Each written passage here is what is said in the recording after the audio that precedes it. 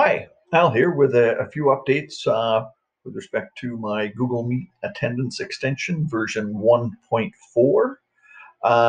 And this one is predominantly an update that tweaks some of the visuals in the Meet dialog. I guess starting at the top of the dialog, I've added a new pause button that will temporarily turn off the attendance tracking. If you're so inclined, press the button once to pause it, press it again to restart it. I've also changed the visuals for these little filters here. And these will allow you to quickly see, who are the students who are present, who are the students who have joined your meet but were not expected there. Their names weren't already on your class list. Who is absent.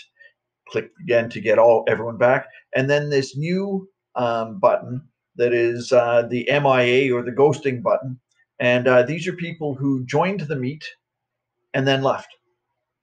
And so it's just a quick visualization to show you who was there and then perhaps left as well. I've also changed the bars behind the student names to give you again a bit of a clue as to who's been there the full time. So my name is solid green. You can see me. I was there the whole time. This student was very late. So there's that little lighter green gap over here on the right hand side. And then the bar ends. They've also left early because I've been ghosted. This is a new student who wasn't on my class list when I started the meet, and so because I have my do not automatically add option selected on the settings tab, I get this little plus sign that gives me a choice as to whether or not I want to actually add them to my class forever or just have them here for this meet and will then they'll disappear the next time we come back into the class. And so there we have it. Here's a student who arrived. They left fairly early. Hopefully this just gives you a better, another quick way of visualizing, what's going on in your classes and to give you sort of an in-meet update, visual update, rather than having to wait till the end of the report and see all of the bars and such in the HTML reports. Last thing here in terms of the reason that I have those little green plus signs is on my settings tab. I have disabled the auto add new students checkbox, and so the students will appear in the meet. They've joined. They're on your screen. They will appear in the report, but then when I close this meet and shut down out of the browser, well, then they don't get automatically added to my class list. And that's something that you might want to do once your classes have settled down. In my situation, we're wrapping up our second quadrimester today, and we start a new one on Monday. And so on Monday, when I create my new classes, I will have this checkbox selected so that my students automatically get added. And then after a couple days, once once there are no class changes and so on, I'll deselect the button so that if things accidentally get added or whatever, it doesn't pollute my my list.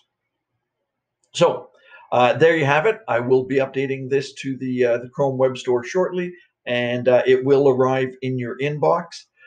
Just one little thing to make note of: Google will send out the update to the extension at probably the least opportune time. It probably will happen when you're in a meet and the extension gets updated, and you know that it's been updated in the background. And I will sort of fake this here for us now. I'm going to come over here and I'm going to update my extension. I'm going to come back, and then if I click on the dialog here, I can't let go. I'm stuck with it. And that's an surefire indication that Google has updated your extension. I don't know how to fix this problem at this point. It's something on the to-do list.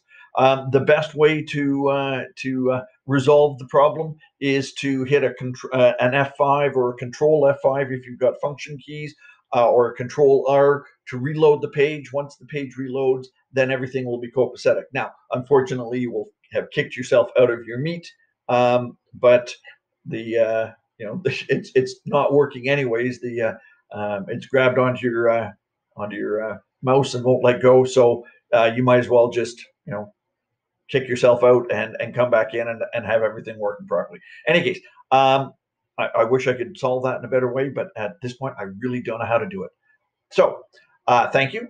As always, take care, stay safe, and please provide your feedback to the Facebook page or via email. Take care. Talk to you soon.